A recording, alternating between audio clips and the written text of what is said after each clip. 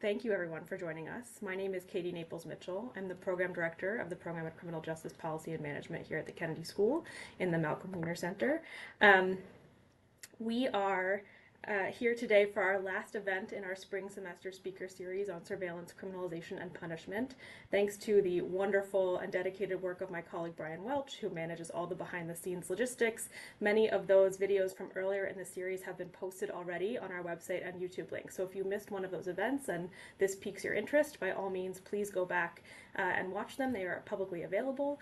And we thank all the people who have made that series such a success, including some names who have participated earlier in the semester who I see are joining us again today. So thanks to those who are returning.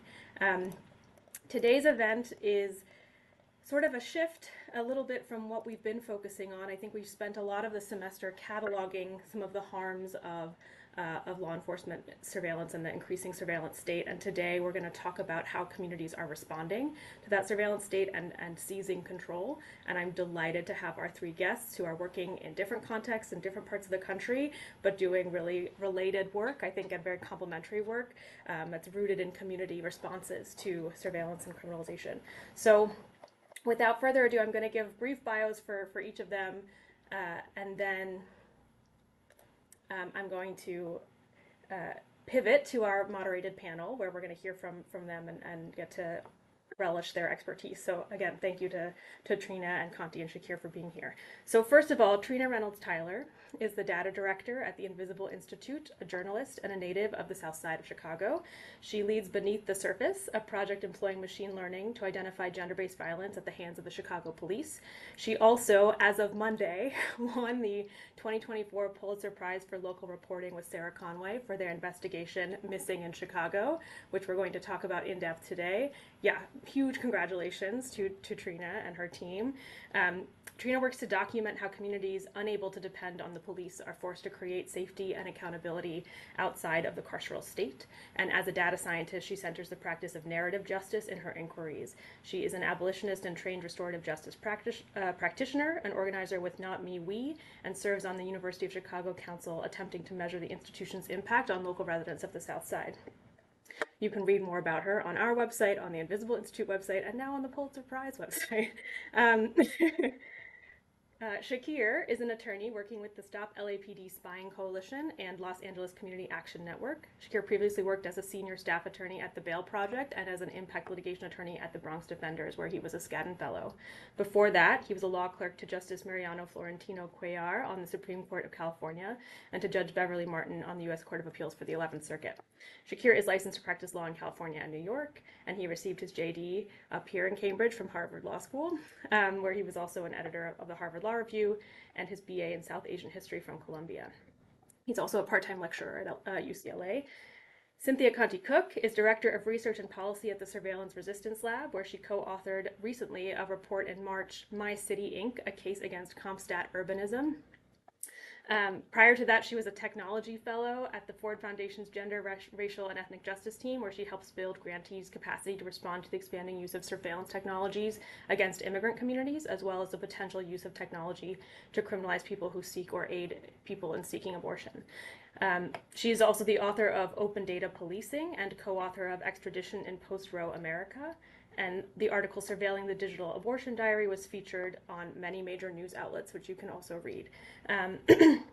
Prior to that, and the way that we first connected was in Conti's work at the Legal Aid Society, developing a police misconduct database called CapStat that has now been, I think, rebranded as Law Enforcement Lookup, which pulled from public records to enable communities to understand police misconduct records among the NYPD.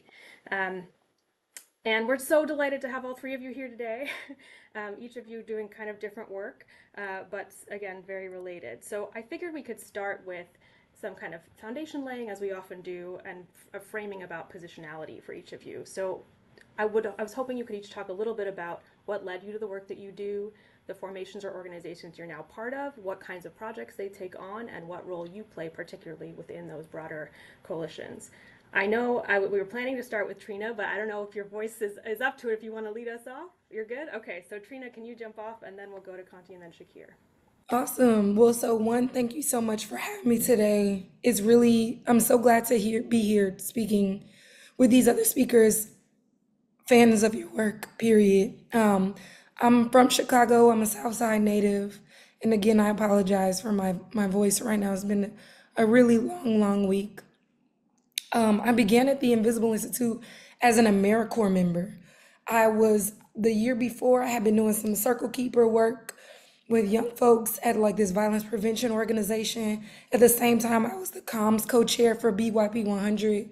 And there was a Say Her Name campaign. Dante Servin, the guy who murdered Ricky Boy, he resigned the day before his firing hearing.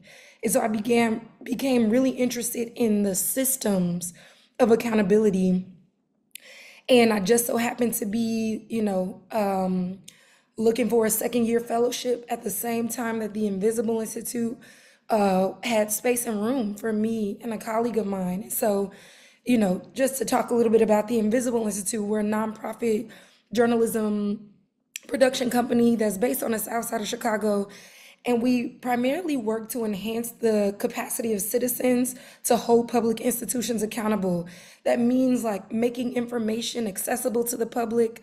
Much of that work is done through investigative reporting, multimedia storytelling, human rights documentation, and the curation of and orchestrating public discussions, public conversations, creating spaces for people to have meaningful dialogue and tease out, right, the landscape of society and the systems that work within it.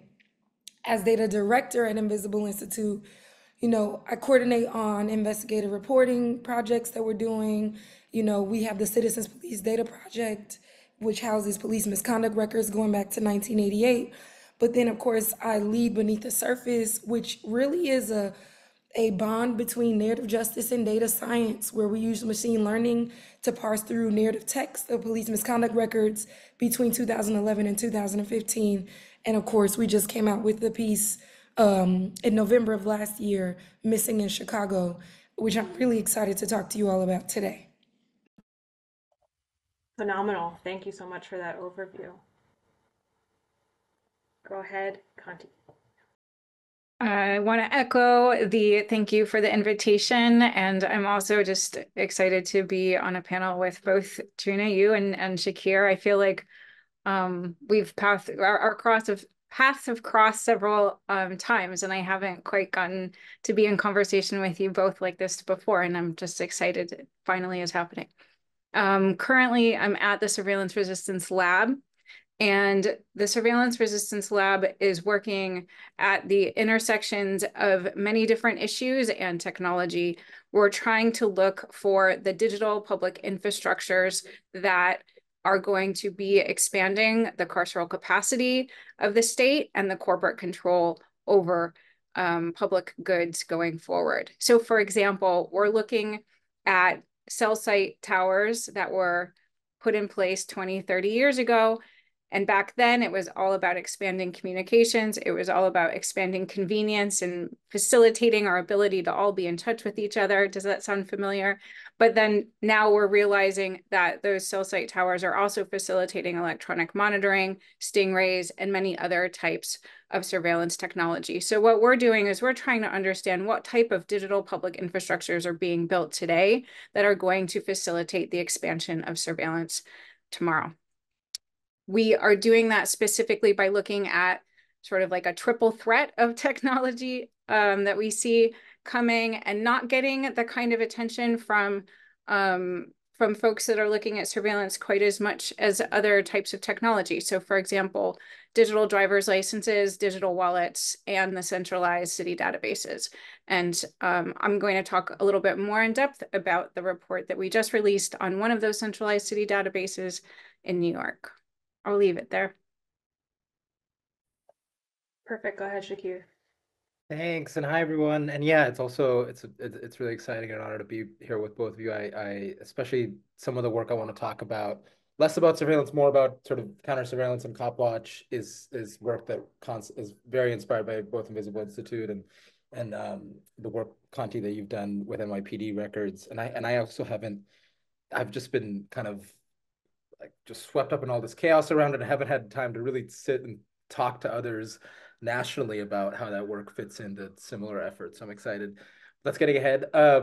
So just introduce, yeah, so I'm working with this group, Stop LAPD Spying Coalition. I'm wearing our merch, which we sell to fund our operations. And Stop LAPD Spying was founded about 12 years ago, mainly like a lot of organizations, kind of as a campaign against a particular surveillance program that, especially looking back on it today, is not like it's sort of it at least superficially doesn't seem that related to kind of technology and data and the way that our work has come to focus on. And I think that's important to kind of recognize the lineage of even when we talk about digital surveillance and we talk about kind of mass data and data-driven policing, some of the building blocks of that are obviously technologies and the development of fusion centers, the development of kind of algorithmic technologies, but it's just as much kind of this introduction of a form of policing that, at least in our analysis, software response analysis, kind of originates with the development of the national security state,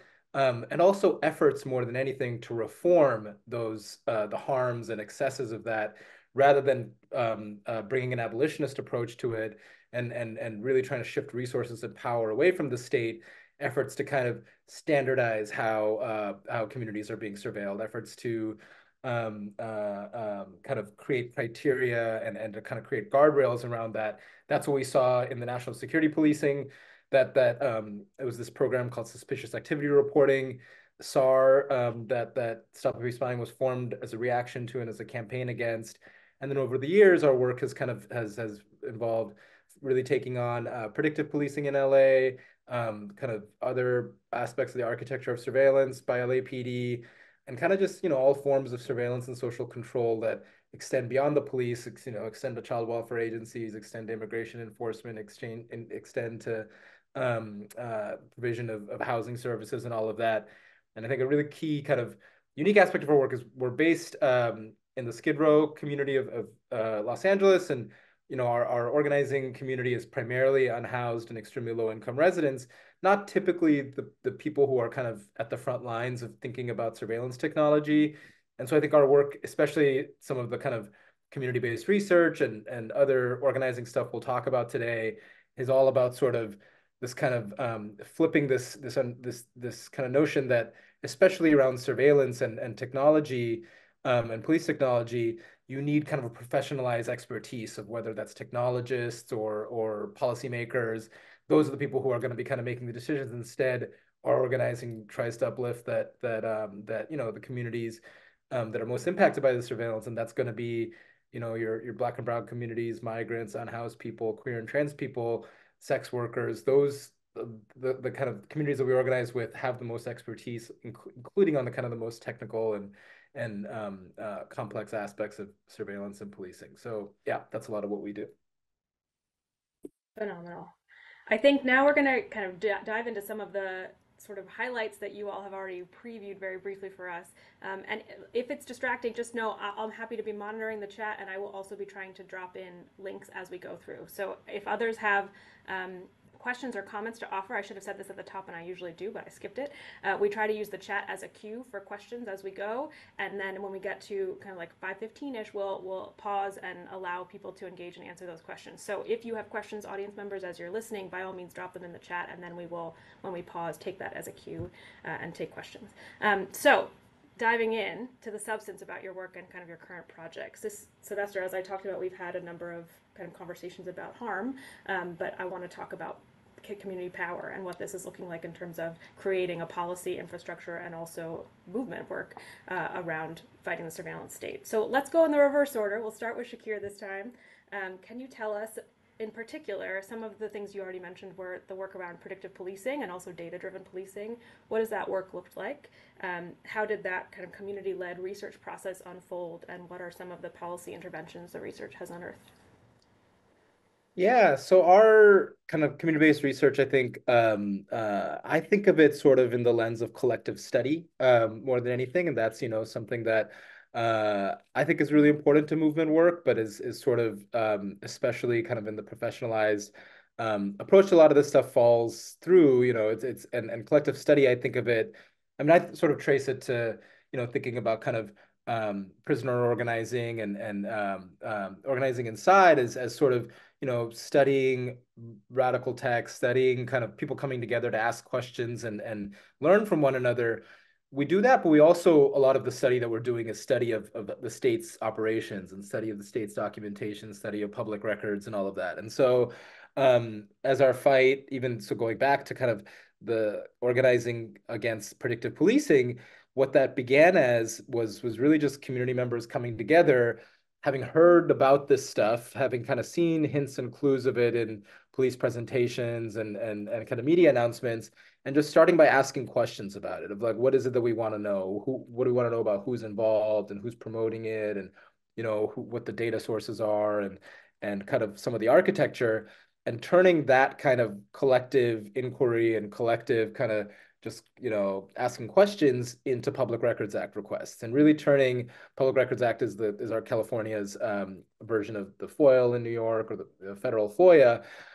Really weaponizing the Public Records Act as a kind of tool of study and organizing, first in this form of, it's a mechanism for people to come together to ask these questions, to kind of first even just institute that relationship with the state of like, we are asking for information, we're making demands of the state, not necessarily the kinds of demands that as lawyers, and both Conti and I have experience with these kind of large reform litigation against large police departments that can end up oftentimes just feeding the sort of process by which the police department keeps securing more resources and political cover and all that.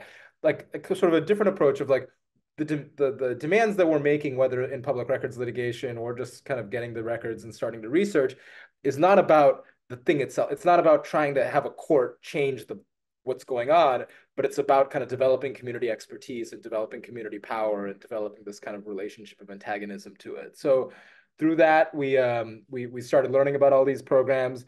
We put out in 2018 a report called Before the Bullet Hits the Body, Predictive Policing in Los Angeles, that really both kind of dives into the it's sort of like an archaeology of how predictive policing came about, both in like the programmatic aspects, but also what are like some of the intellectual kind of and conceptual like roots of it. Looking at broken windows policing, looking at kind of everything I was talking about the national security police state, all of that. That report then kind of became, it was both like just the process of people coming together around it kind of helped map out this fight that then came to involve, for example, students at UCLA who were opposing UCLA's role in developing research for this program, and a couple of UCLA professors who were directly involved, kind of really bringing together different aspects of the community.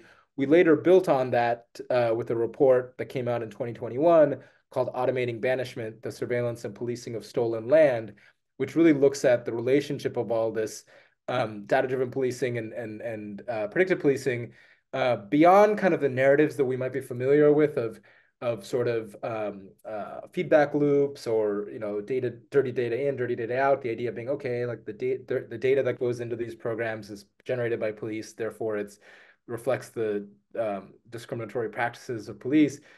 Like that's one part of the story, but really to dive into more nuance about how sort of the logics of displacement, gentrification, kind of real estate development show up in how these programs are being implemented.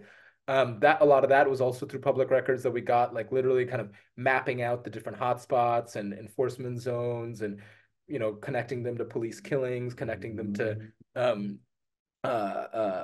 these kind of civil nuisance proceedings that are often part of trying to gentrify or introduce real estate development to a neighborhood.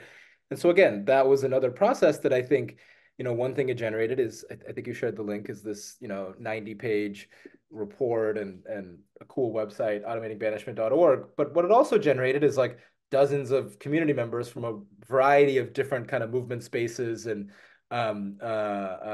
organizations, from tenant advocacy work, fighting against the Olympics, whatever. All of these people coming together and now having this kind of shared analysis and expertise that they bring back to their own spaces, and that has become this template for fighting back on this stuff. Awesome. Thank you so much. So Conti, let's pivot to you and hear about some of your recent work. I know we previewed this report that you all released in March, which was an investigation of the kind of centralized agency data portal in New York, but also pulling from other jurisdictions around the country. So can you tell us a little bit about that investigation and how it relates to broader regimes of law enforcement, surveillance, and data sharing? And in particular, kind of what are the potential consequences of this kind of centralization of data sharing, and also some of the interventions and policy recommendations critical in your report? Yes. And I also just want to pick up by echoing on what Shakir said, that having a shared analysis across many different sectors is such a valuable contribution. And it's what we are seeking to do with this work, where we're talking not only to, you know, the civil tech or the gov tech folks in New York City about the very wonky, dorky, otherwise like, I don't know, nerdy subject of digital public infrastructure, but we're also trying to bring in disability justice advocates, benefits advocates, defenders.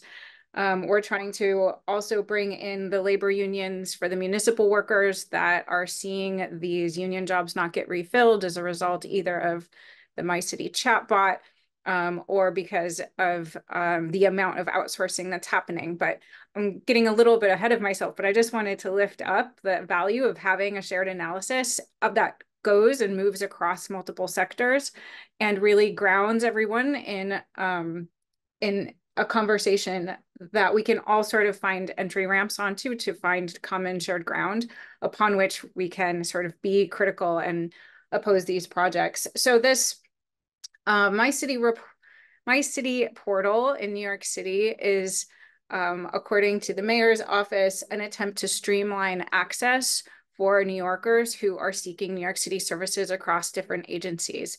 We are not contesting the fact that it is way too hard, that there's way too much gatekeeping, that there's way too many duplicative forms people have to fill out in order to get very simple services in New York City. That is very true.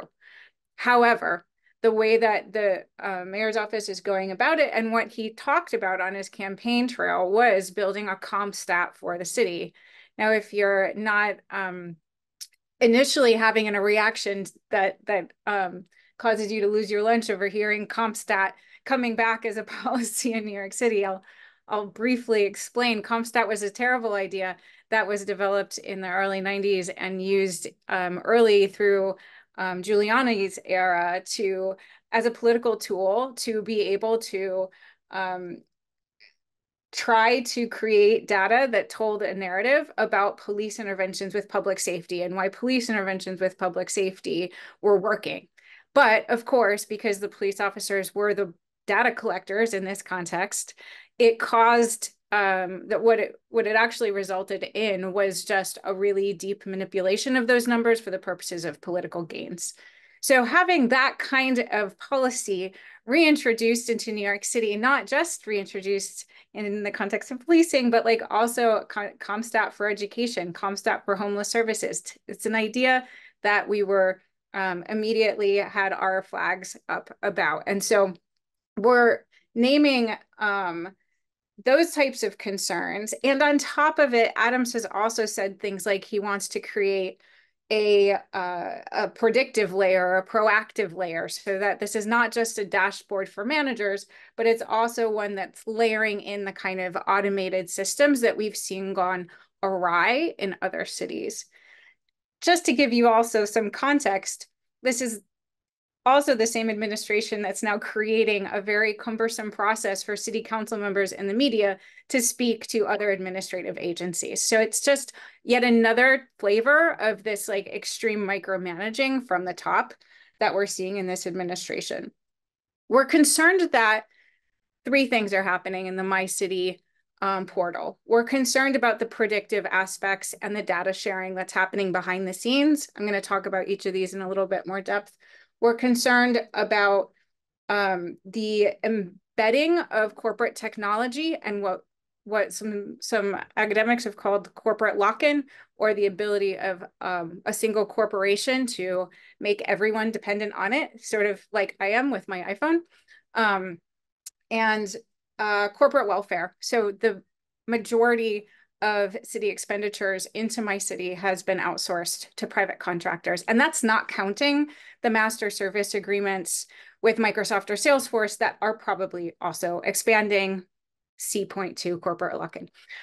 So going back to the first one, the data sharing agreement that is across 7 different agencies. So this includes the Office of Technology and Innovation, ACS, the Administration of Child Services, the Department of Homeless Services, the Department of Education, and Human Resources Association, which is the benefits agency in New York City. They all signed a data sharing agreement regarding my city, which allows any legal process. So if the NYPD wants to issue one of its, administrative pretend subpoenas, it can go directly to the Office of Technology and get the program data from those agencies directly from the Office of Technology and Innovation, rather than having to go through those agencies.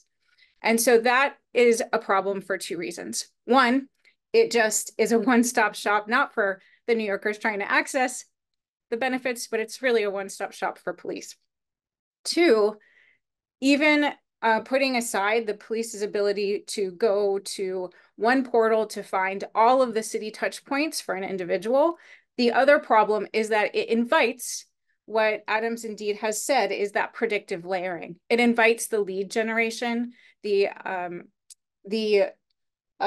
tempts the process of putting some pattern recognition or algorithm on top of that data to do some automated fraud detection, automated benefits denials, etc.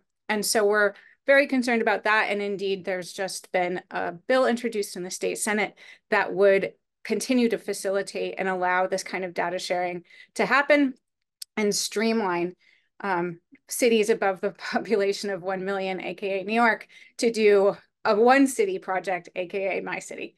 It's all pretty see-through, but that's our concern first about the predictive issue. And then the other issues, the corporate embeddedness. So in the last 10 years, especially ever since New York City IT services were all consolidated under one agency, we have seen the introduction. This happened under Bloomberg, hand in hand with Microsoft. It was a joint press announcement where they said that they were going to start this new thing called master service agreements. And that's just basically one big contract. And every time that the city has a new type of project it wants to add into that master service agreement, the contract doesn't go through the typical type of procurement process that it normally would. Rather, it just sort of gets modified and updated. And while the number of those contracts has remained the same, the cost of those contracts has quadrupled in the past like 8 years or so. And so we have some very serious concerns just about the complete lack of oversight, because none of the procurement mechanisms, which already really corner and carve out any opportunity for public participation, engagement, or intervention, it's even more opaque.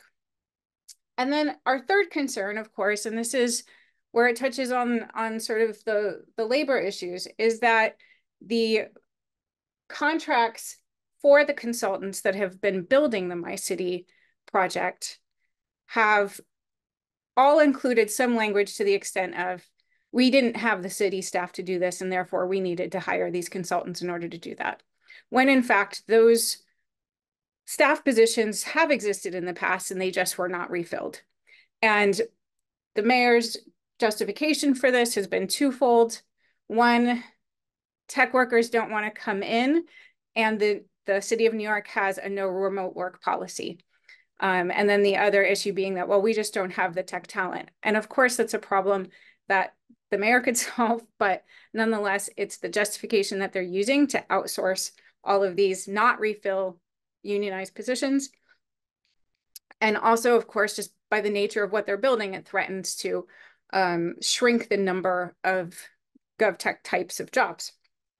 And then in addition to that, just to give you some stats on the companies themselves, there's been $17 million of contracts issued for the My City portal.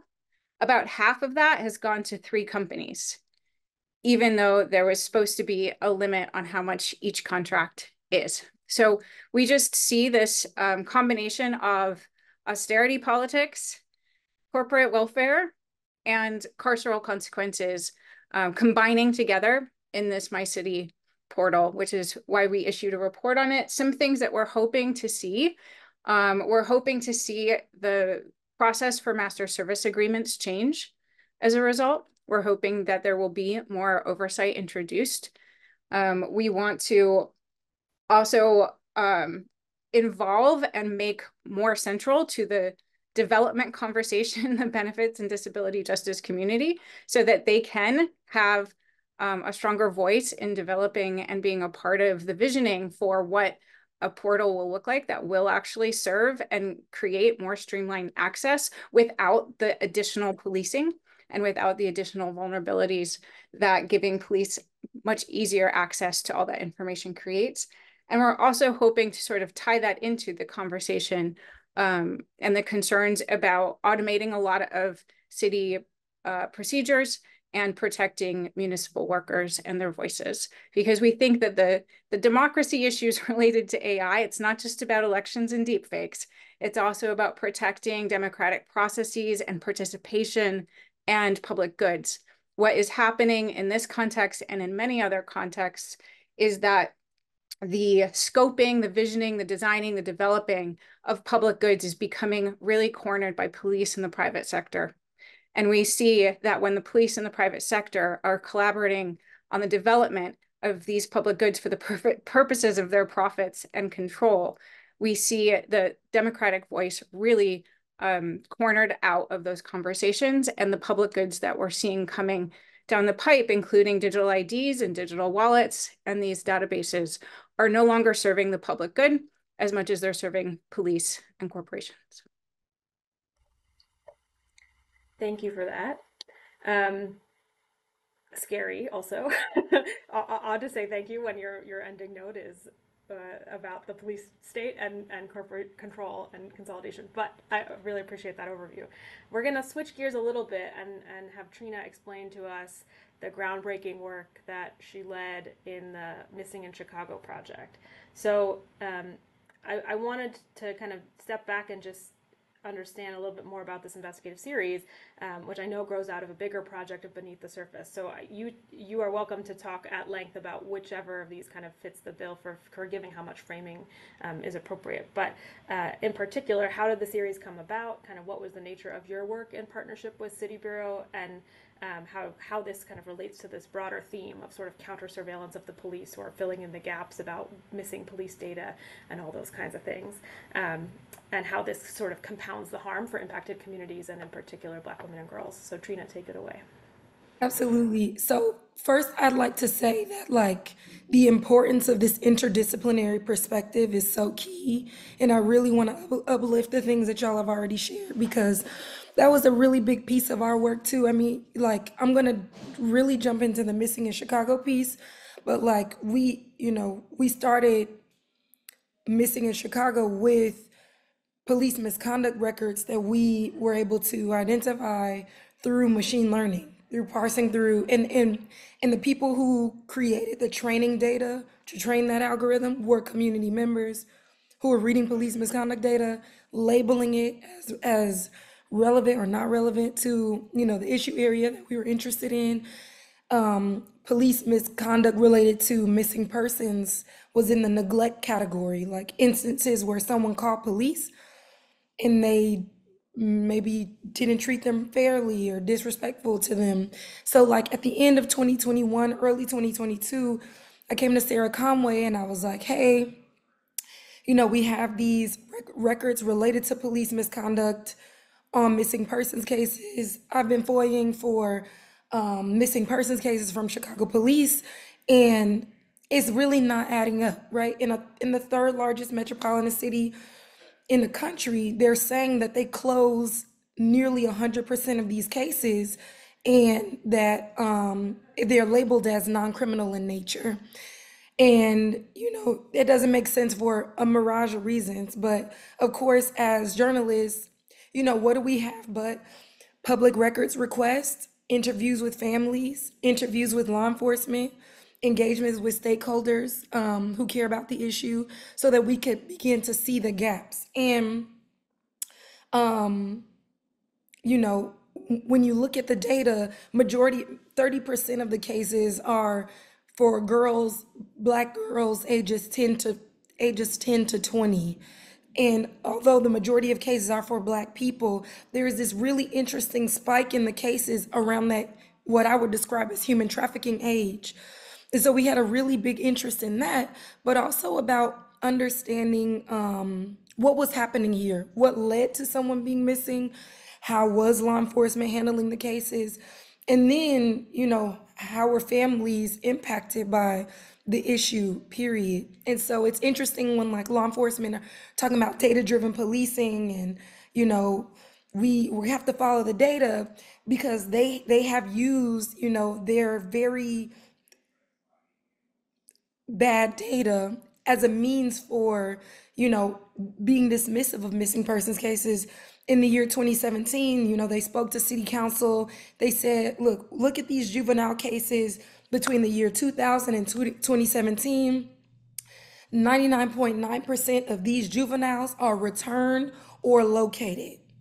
Nobody asked, are they found dead or alive? The condition that these young people are returning in. People really didn't, you know, they were just like, well, these young people don't want to be found.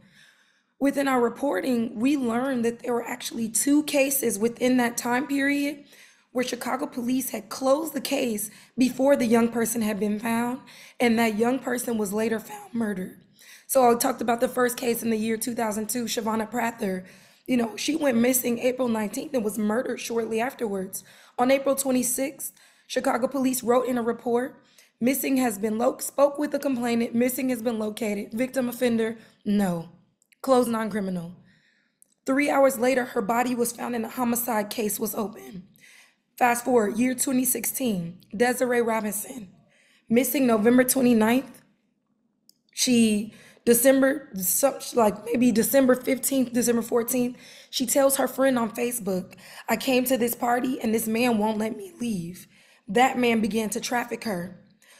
Few days after that, Chicago police wrote in a report, missing has been located, spoke to the complainant, missing has been located, victim offender, no. 4 days later on Christmas Eve, she was murdered. And her body was, you know, it's like her trafficker went to jail. The guy who murdered her went to jail. But no one really knew that law enforcement ultimately stopped looking for her 4 days before her murder, which caused the question whether they were looking for her in the first place, right? And so, you know, even bouncing off of the fact that like there are cases that are labeled as closed non-criminal, saying that someone had been found even though they hadn't been found, we were able to identify another discrepancy in the data, which is that, you know, I talked about this nearly 100% closed non-criminal. There were about 10 cases that were labeled as homicides, instances where someone began as a missing persons case, and then their case was later reclassified as a homicide. In the year 2018, the case of Daisy Hayes is an example of that. But in the same year, 2018, there were 2 Black women, 1 girl, age 15, 1 woman, age 26, both last seen with the same guy, both who died by homicide, both who in their underlying records, you know it's a homicide that has occurred. Their cases were labeled as non-criminal. And so when we're engaging with, you know, when we're talking about data-driven policing and using data that is collected by law enforcement to better understand what's happening here, you know, it's quite shocking that like some cases, you know, would be labeled as homicides, reclassified correctly as homicides, 10 in the case of the year 2000 and 2021. And then we, Sarah Conway and I, identified 11 additional homicides that happened in the same time period, right? And it's like, okay, when police are talking about data and using data to better understand what's happening in society, which data are they using and what is the purpose of said data? You know, there are, when we look at the crimes that later become associated with missing persons, we not only see homicide, we see kidnappings, we see sexual assault.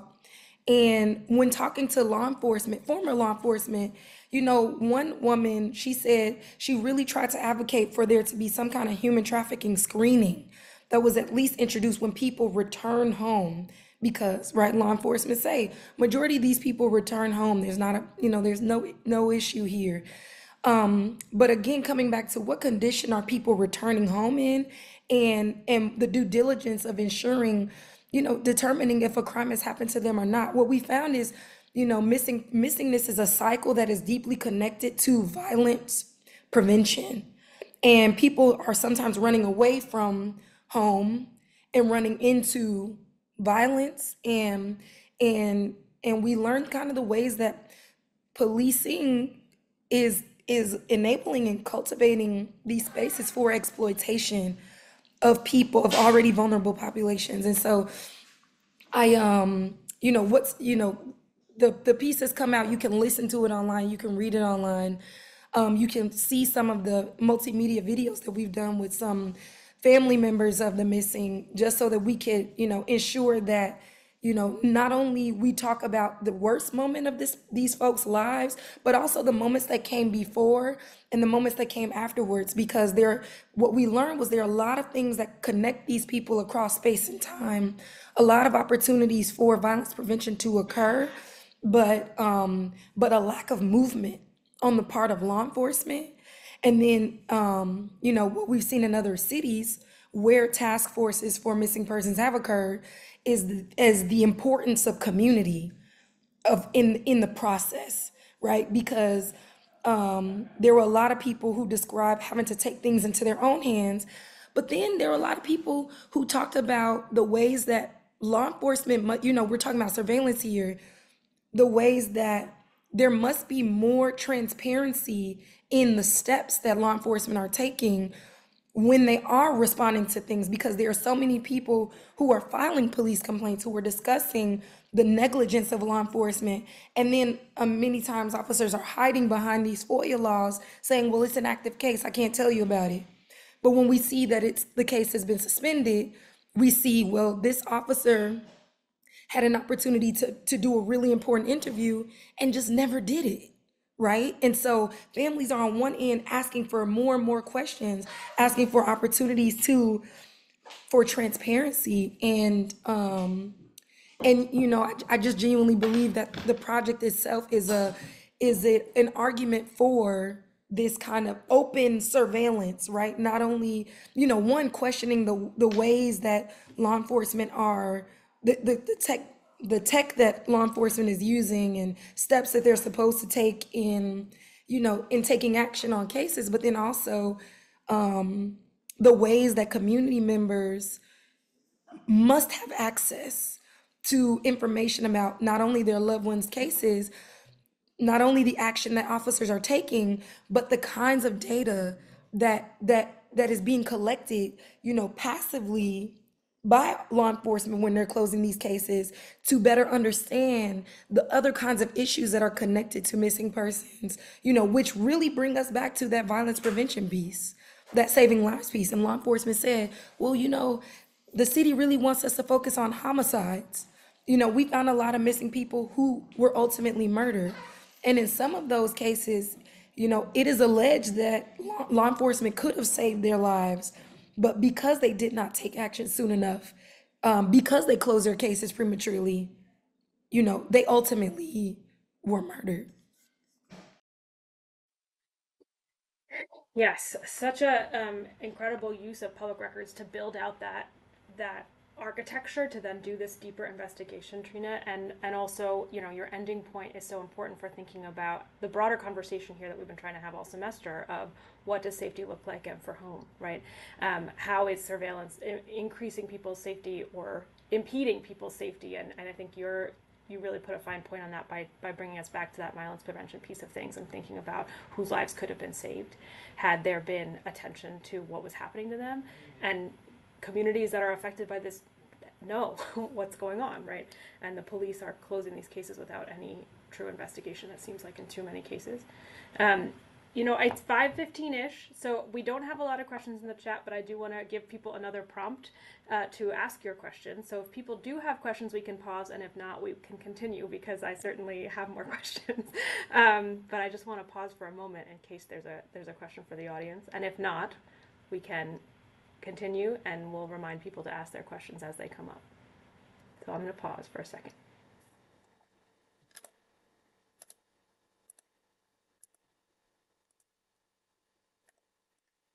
Okay, in the meantime, while people think and process, you all have given us so much rich information already.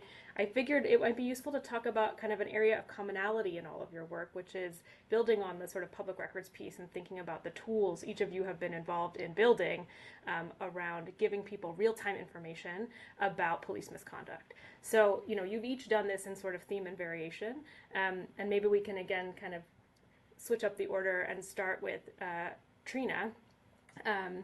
Oh, we're getting questions in the chat, but let's take 5 minutes on this little piece of things, because I think it's so great that you've all done related work on this, and useful to see this in theme and variation about the Calvin versus City of Chicago suit and what that resulted in terms of the Citizens Police Data Project. And then we can talk also about CapStat and Watch the Watchers, the kind of variations that Conti and Shakir have been involved in. Absolutely. So early 2000s, a woman named Diane Bond was actually sexually assaulted by a group of officers. She filed a complaint and a lawsuit. Jamie Calvin, former executive director of the Invisible Institute, he intervened and asked that police misconduct records be made public information. You know, in the process of our lawsuit, it became clear, like, well, people became curious, right? How many people are filing complaints against law enforcement, and what's happening when those complaints are being filed? The Calvin v. City of Chicago decision, you know, gave us access to disciplinary records of police misconduct across the state of Illinois, but the Invisible Institute, at the time, now we've expanded into other cities, but at the time we created the Citizens Police Data Project, which really focused on Chicago. And what we initially found was that there are loads of police misconduct complaints. Over 90% of the time, they were being unsustained. And again, like, right, open the door for folks to dig a little bit deeper. You know, fast forward into the Charles Green, who filed another FOIA lawsuit, this time asking for underlying records, underlying documents connected to police misconduct records, because, you know, that top level data, it's very flat. You get one primary category for maybe a whole list of allegations of misconduct. We were provided the underlying documents for the years 2011 to 2015. You know, we had a team scrape the narrative text from there, and that narrative text, which was ultimately fed through Judy, our algorithm, to do some better groupings, right, of those misconduct records. Not only looking at excessive use of force or operation of personnel violations, but looking at context where people were experiencing police misconduct, responses to sexual assault, responses to domestic violence, etc., as a means of better understanding, right, not just this rigid police misconduct in the like tidy category sense, but like the nature of the misconduct and how we can better discuss it to talk about solutions. Phenomenal. Conti, do you want to tell us about your work on CapStat? Sure.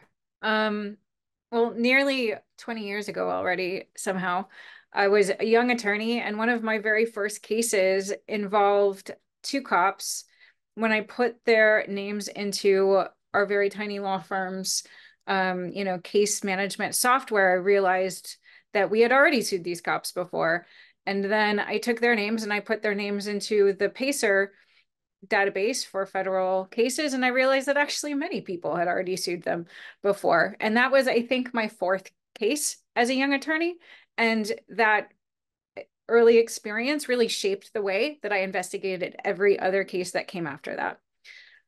Fast forward a little bit to 2013, I was following the same practice. Every time that someone would come into, I was at a private law firm at the time, every time someone would come in and have a complaint about a group of officers, I would look up not only their case history with our law firm, but I would also look up their case history with everybody else who had sued them in the Southern or the Eastern districts in New York, which are the two districts that cover New York City. And just so often, it was really clear that there was a set of officers. Usually you could even identify them by a squad.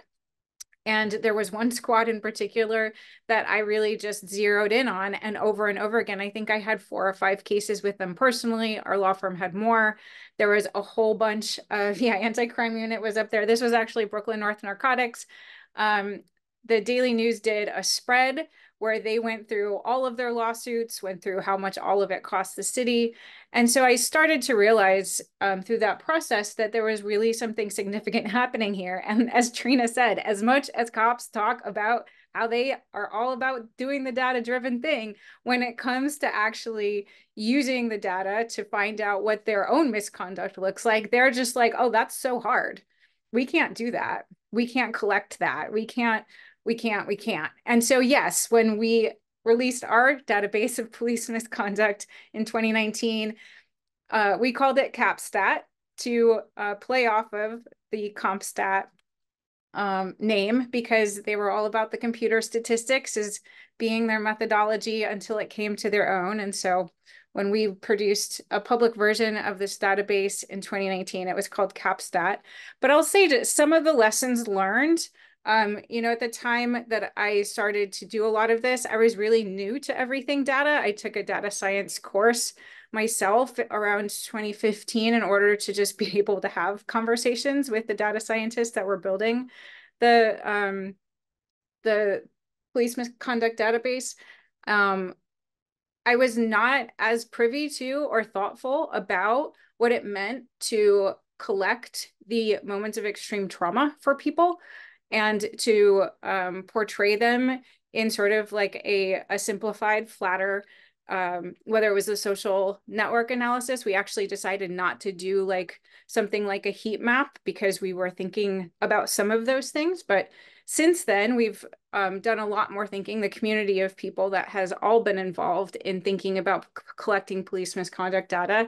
And I actually want to like shout out to Invisible Institute and Witnesses report on obtaining, organizing, and opening police misconduct data, which was a really great, thoughtful series of conversations about just like the things that we have to think more carefully about when you're undertaking any of this kind of work, including sustainability. So the police misconduct database from Legal Aid was retired, but it was partially retired because it was a demonstration project proving that you could make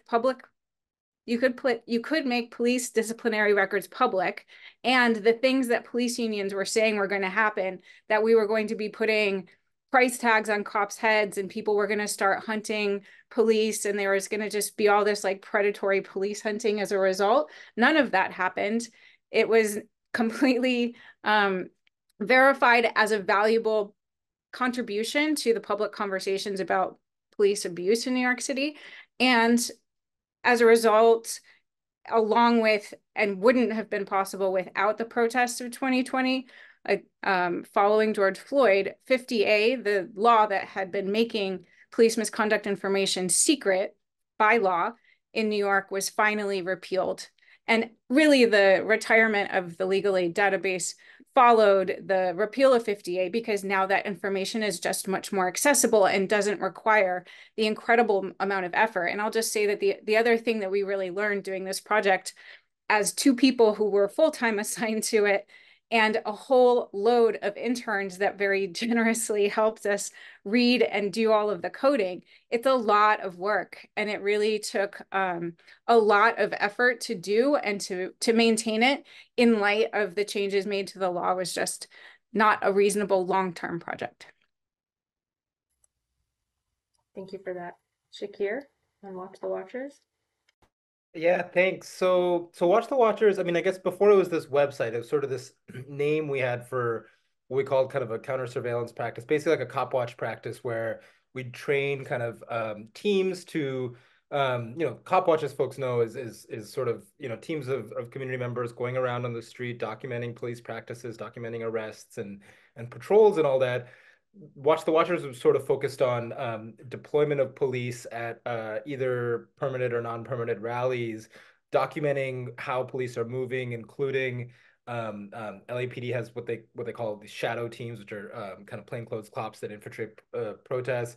That's their term, as well as kind of documenting the deployment of technology, like surveillance technologies and like the physical architecture at protests. So that's what that's what that name is.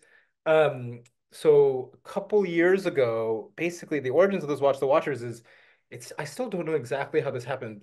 This journalist just kind of reached out to me saying that he had this public records request against LAPD where he's a photojournalist and he just asked for photos of all the officers.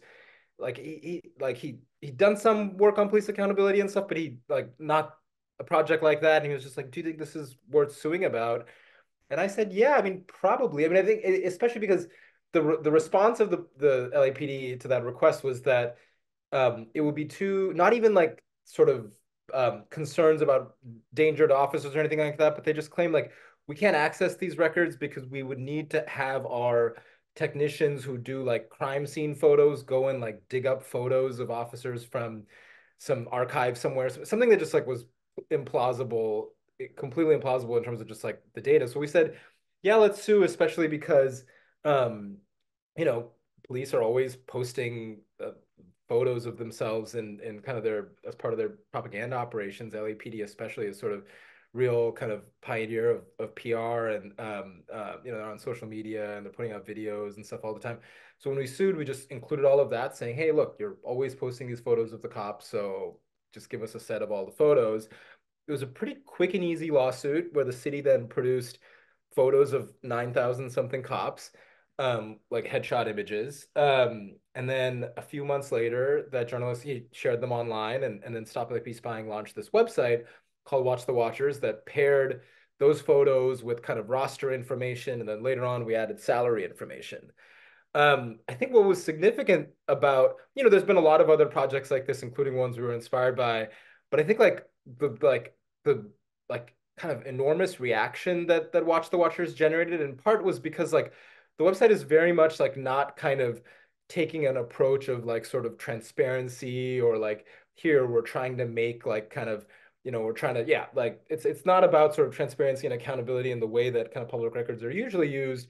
It's framed in an antagonistic way. I mean, it's called Watch the Watchers. The cops, like with their headshots, it looks like they're kind of, it looks bad. And it's paired with the kind of salary data in this way, and it's extremely accessible. It's something you can easily pull up on your phone, type in a name, and it kind of, has this kind of whole political framing. And so literally the day after it launched, the police union went on the warpath about it, claiming that this like exposes kind of undercover officers and plainclothes officers and jeopardizes their operations. They immediately started saying, like Conti was saying about this kind of, claiming that like bounties are going to be put on officers' heads. They like found this guy online who had kind of made threats like that. It turns out, as we dove into this, the same person had been trotted out by the police, like, or his threats, like 25 years ago when LAPD first launched their website and put photos of cops. They cited the same person. Oh, he's making threats about bounties on officers' heads. So it's this kind of, this has been going on forever. But so then, that's sort of the beginning of the saga. The city then filed a lawsuit against us saying that all these records that they had released, they didn't actually mean to release them. And so we needed to give them all back, and trying to get an order that like the sheriff could come seize them. The whole thing was like, on First Amendment grounds, absurd, but just, designed to just waste our time and to create a spectacle of it. And also mainly like, a bunch of these politicians, including our newly elected city attorney, in LA, the police union is like one of the I think it's probably like one of the largest concentrated kind of lobbying organizations in the city, major donor to a lot of the city council, to the current city attorney. So it just really became this whole political thing of the city attorney, our city attorney here is elected, just showing the police that she'll, do whatever they want and even like frivolously pursue this kind of lawsuit against the press. The city then, all these city officials then responded by also fear-mongering about this and describing, oh my God, it was a security breach that released the photos and all these cops' lives are in danger and people are going to die and all the, undercover operations can't happen anymore. So they started saying all that stuff, which was just like a kind of incredible handout to all these cops then, who then a few months later, some 900 John and Jane Doe police officers sued the city of Los Angeles, saying, well, look, all these city's officials are saying that, our privacy was breached and all this harm is happening. So we are owed millions of dollars in emotional damages because we're stressed and we can't sleep and, it's causing us all this trauma. So that case is still going on, and worse, the city of Los Angeles then sued us again, both Stop By Spying and the journalists, for a second time now, saying that we need to indemnify whatever damages are owed to those cops. So we're fighting all that on the legal front. But I think, like I said, and in that way, I think the lawsuits and all of this has just forced a real political crisis of like really showing who's who and where they stand and kind of the lengths they'll go to. And also has forced this political conversation about 900 cops here in LA, that's like a tenth of the police force, are claiming that they're like undercovers whose identities are secret. It's like, that I think is sort of speaks, forces this conversation publicly. What is, and the fact that the police department is turning around and saying, yeah, that all of these photos should be secret. It just speaks to they see themselves and want to be a secret police force. The city attorney is also now lobbying up in Sacramento to amend the Public Records Act to make it impossible to produce any records that identify any person. And they wrote that so broadly that that literally means that every kind of public record will identify like the author or the employee or, whoever. They're saying all of that kind of should be exempt. But yeah, I think another cool thing about this website is that it also it's just simple and not something we thought salary records of cops have always been very public and very accessible. And the whole conversation after the 2020 uprising, people have this concept of like the police budgets and how large they are and the share of the overall city budget that it takes up, and especially how much of that is salaries. But I think being able to see it next to the face of a cop and to be able to see that this cop makes $200,000 and they made another 100,000 in overtime and another 60,000 in benefits, that contributes to the conversation about spending, and it just personalizes it in a different way. The other things we wanted to do, I'll be quick here, is just one is, and goes to a lot of what Trina was saying of we want to think about how to add disciplinary records, while at the same time there was a proposal from the city controller's office, which is our kind of internal watchdog. It's like sort of public advocate type person, to do a similar kind of dashboard of police excessive force using the police's self-reporting. And we were kind of critical of that and vocally opposed that, saying, no, that data is obviously just police self kind of reporting on what they consider excessive force or not.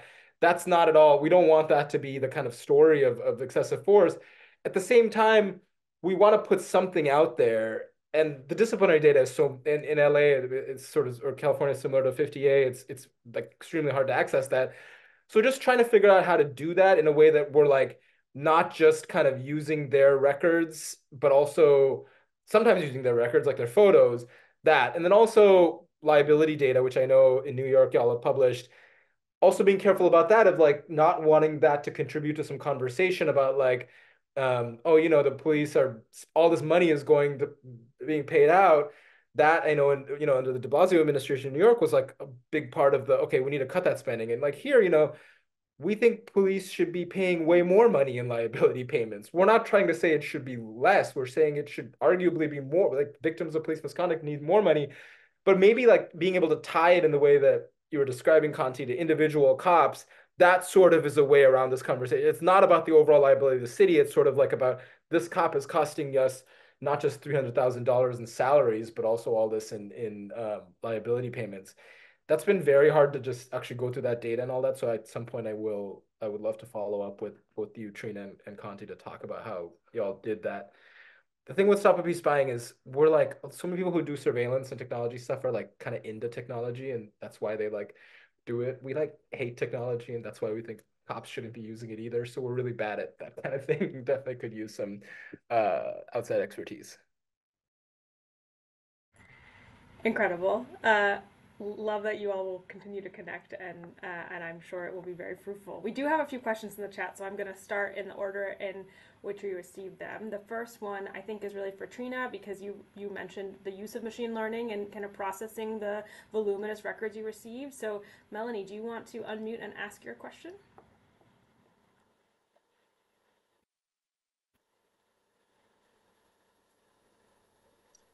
Yes, since you guys are all talking about digital surveillance and then machine learning came up, I was wondering, is there a connection between the machine learning? I've heard it before, but when it came up in this discussion, I decided I don't know enough about that term, machine learning, and seeing if it connects with all this digital surveillance and all the things that you're talking about, which is blowing my mind because I'm starting in movement work and I'm just like, oh my God, we have to do so much more. And we're in this whole political chaos that we've got to get a handle on all of this stuff. Go ahead, Trina.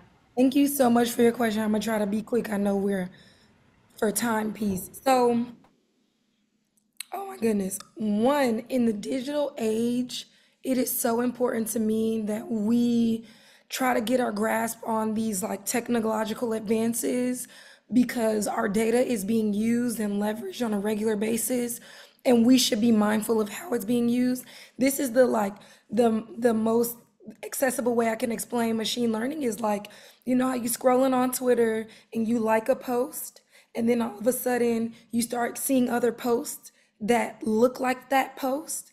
You know, it's like you when you press like, when you like that thing, you're giving your maybe your algorithm some training data about what you like, right? So then the computer is able to, you know, look at other kinds of content and see, oh, let's show this more. And I want to give folks the opportunity because I know their predictive policing came up, and so I want to make space for other folks. And so when I'm talking about machine learning in the context of my work, it is like, let's just say on the timeline is narratives of police misconduct, different contexts where that is happening. And the button that you press is maybe not a like, but a label. Like, oh, this is this kind of police misconduct. Oh, this is this kind of police misconduct. So that the algorithm can take a look at the other large, you know, body of text that talk about the police misconduct and can point us in that direction to stop. You know, it's a lot of times people say it's like you're looking for a needle in a haystack. When you introduce machine learning to some narrative text, you then get like haystacks full of needles. So there might be some noise. You might get something on your timeline that that's not really relevant to what you're looking for, but you're more likely to have information that is related to what you're seeking in front of you. I hope that was a good explanation for you. It really was. Phenomenal. Thank you so much. Our next question is from Michelle Fields. Michelle, would you like to unmute and ask your question?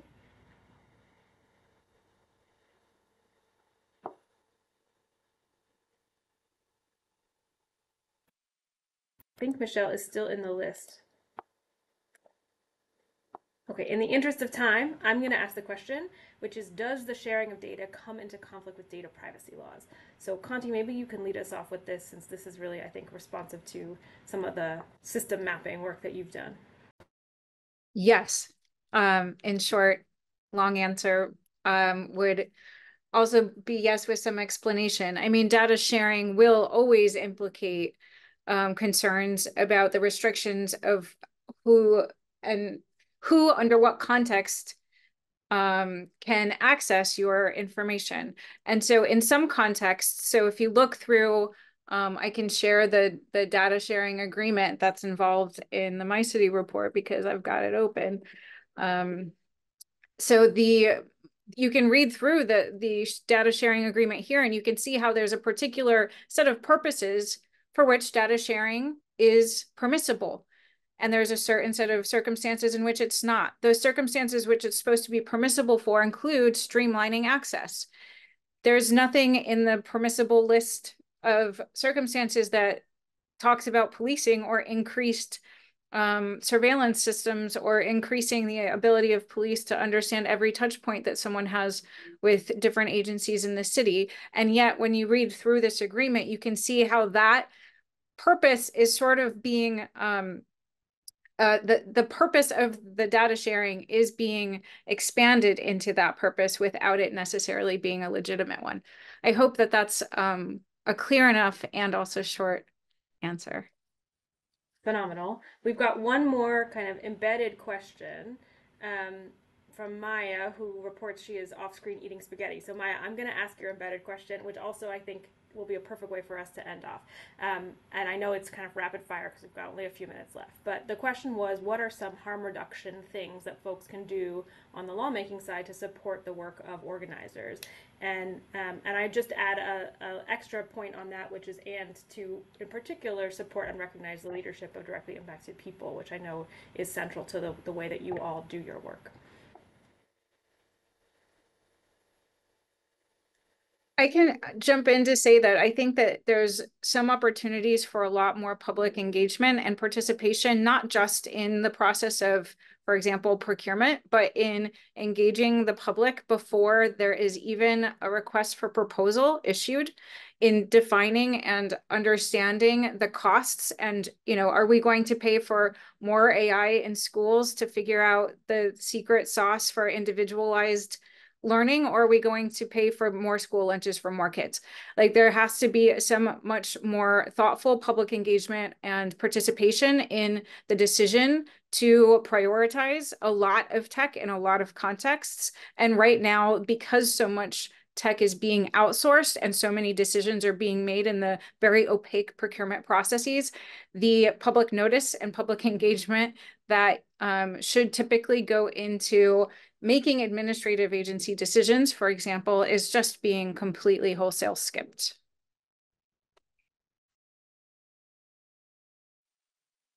Shakir or Trina, any final thoughts? Yeah, I'll just say, I mean, I think I agree that like public engagement is kind of the sort of total disconnect between public engagement and how these things are developed is a problem. I think what we also see is like the development, like a lot of the solutions to that are these kind of like a public input process or a community advisory board or like a some kind of transparency ordinance that is actually not what anyone was asking for, including the people who are saying we need more public engagement. It's just a form of kind of cover and a sort of bureaucratization of it more than anything. That is ultimately, the same sort of failed approach that we've seen to police discipline, to police, to prison conditions, to all of these institutions of harms over the decades. Now we're just kind of people just act like it's new because we're kind of applying it to technology and surveillance. So yeah, we do need some sort of more radical form of political engagement and kind of input on this. What that looks like is more nuanced and hard to figure out. If I could unmute for just a second and clarify that question, if any of you have ideas about like structural things, whether it's like charter changes, just like the things we can do. I mean, I think we need like all methods and trying to figure out how to support the work of organizers in ways that can create affordances. I agree with you that the like surveillance ordinances and stuff, they're not really working the way we want them to. Yeah. I know we're at time, but since we're in a room full of policy people, I will say my two things that I think will be good. One is just, and these are not that ambitious actually, it's just expanding the public records laws on all this stuff. Like everything we've just been talking about all these limitations, both on kind of, like Trina was talking about open investigations, Conti was talking about disciplinary stuff. Like I think just expanding that mechanism, not making it about like police reporting, but just increasing kind of public access to this stuff can have a huge effect. And then bans. I think, instead of trying to kind of regulate the use of certain technologies, we need to treat them as sort of unacceptable like we do with biological weapons and chemical weapons. And I think that should be true for a lot of these basic things, is that like it should be considered totally unacceptable and taboo. And And I think laws can play a role in having that approach to it rather than an approach of normalizing. I will also just really quickly say, anytime that you see the kinds of data sharing legislation coming past, just being in touch and grounded and informed by the communities that are actually needing benefits and relying on the social safety net systems and the education systems and all of the various services to find out what their vision for the perfect kind of portal might be, and also what the costs of adding extra dimensions of policing to that portal would be, so that it's not just police and private sectors that are lobbying and forming the next generation of digital goods.